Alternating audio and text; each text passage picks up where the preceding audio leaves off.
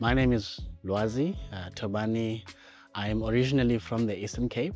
I was born and raised in Centane, in the villages of Igcina, Amazepa.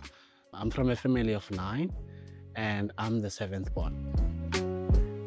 So majority of my life has been in the Eastern Cape, but at least I had a bit of, let's say, exposure in the urban life. And I think that environment really helped me to be curious about, school, about education, about other things, man, just to do well in life.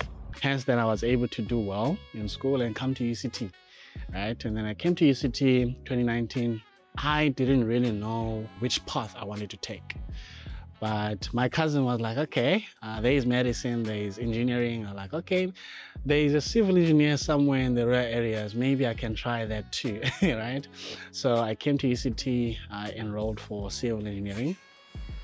So first year, second year, third year, it was a cruise. Never failed a course, never wrote any supplementary or whatsoever. I even was part of the Dean's Merit list in 2021. Towards the end of 2020, my father became sick, really ill. Then he was taken to Cape Town, so he came to Cape Town so that my brothers can try to take care of him, take him to the doctors and stuff like that. So they did that. A year went by. I would go and visit him, but it was not really frequent as I would have desired it to be. I was really busy, focused on the goal. I want to do well in 2021. That was my goal. I want to really do well. But he was really ill. And in October, my brothers and my cousins came to see me and they told me the sad news that my father had passed away. It was really tough. It's in October, it's exam season. So my dad's funeral was on a Saturday, and on a Monday the following week, I was writing an exam. He was sort of like 75% of the reason why I was just really pushing hard in engineering, and I had to now find a new reason. Somewhere in the middle, I stopped. I can't take it. That's when I started becoming transparent about what was happening in my life and the fact that I was also seeing, the student wellness as well for assistance. So I then had a debt of 65,000. So I had to pay that somehow. I didn't get my transcript, I couldn't get my completion, I couldn't graduate actually. But fortunately my current company, they knew that I passed. So it's fine, I can work for them, but I have to find a way to get my transcript and my that letter of completion. So I spoke to them. Apparently they were part of a big company which used to offer some bursaries to South African students. So I applied for that and then they gave me tuition fees of 60,000. So that dropped my that debt from 165 to 105.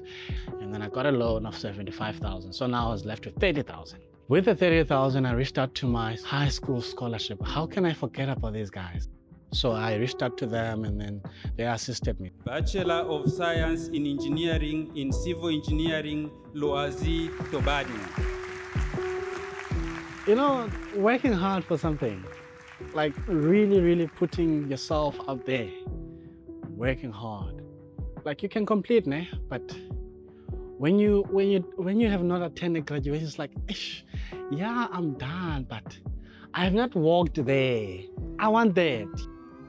My friends will come, my family will be here. So it will be really amazing to see them, laugh, to see them excited and everything of that nature. My father used to be like my cheerleader. He was a bricklayer in the villages. So he was someone who was really happy that I was doing engineering, specifically civil engineering, because he was like, Lwazi, someday you'll work with me.